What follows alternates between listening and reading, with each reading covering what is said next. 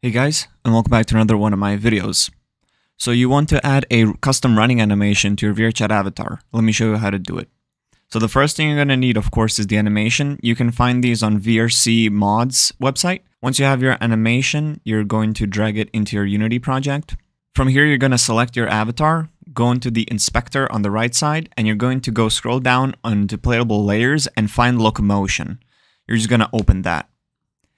If you don't see locomotion, then you can search for it in your assets by just typing locomotion and it'll be right there. Just double click it. You're going to zoom in into standing, double press that, and you're going to be greeted with this little window here. Now, don't be scared because we're just focusing on this second one here. You're going to press on this little middle cube here, and you're basically going to drag your custom running animation into this second option on the right side. It usually says proxy sprint or proxy run. You're just going to put it in the second option. It's always the second option. And then your custom running animation works and you're pretty much good to go. You don't need to do anything else. Hope that this video helped you out. Thank you so much for watching and I'll see you in the next video. Peace.